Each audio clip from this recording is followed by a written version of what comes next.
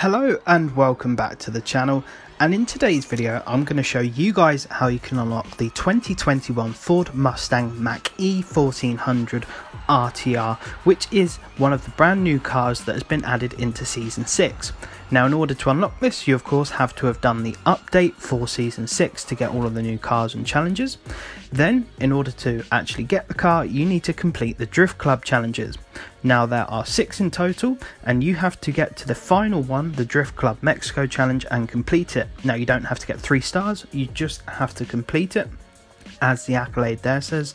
Now the Drift Club Mexico is first of all located at the main Horizon Festival, as you can see here on the map, and you have to go through 6 separate challenges in order to get to the final one and unlock the Mustang, as you can see here. Now you don't have to 3-star all of them, you just have to complete them in order to unlock the next one, and so on and so forth, but there are accolades for getting 3 stars. I will also create a guide for 3-starring them all. It's all recorded, it will be released later on today for you guys if you need a hand with that. But in essence, all you need to do is complete those 6 challenges, and once you've completed this 6th and final one, in which you will be using the Mustang Mach-E, then you will unlock the car to use yourself. It's literally as simple as that.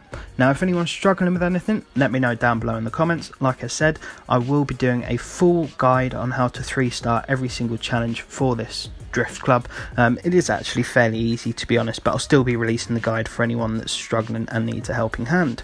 But apart from that folks, I hope this video helped you out. If it did and you're new to the channel, I'd very much appreciate if you could subscribe, and dropping a like massively helps me out. But apart from that folks, I want to wish you all the best, make sure you stay safe, and take care.